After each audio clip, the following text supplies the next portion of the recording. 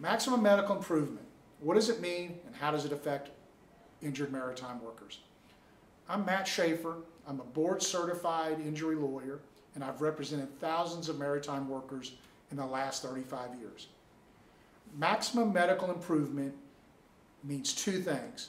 The first thing it means is that a doctor has found that you have reached maximum medical improvement to the point that modern medicine has nothing else to offer to make your condition better other than perhaps pain medication. The second factor is whether or not the doctor's decided if you can return to your old job, what you were doing when you were injured, or if you're permanently disabled.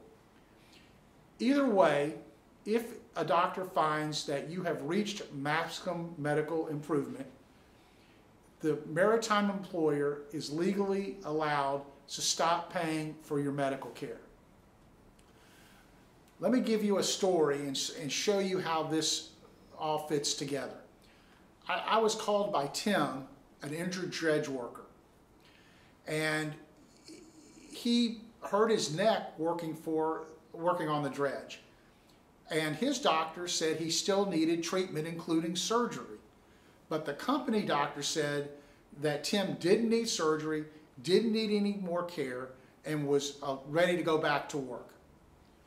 So he hired our firm, and we were able, with the assistance of the client's own doctor, to establish to a court satisfaction that Tim really did need this care and that the employer was responsible for it.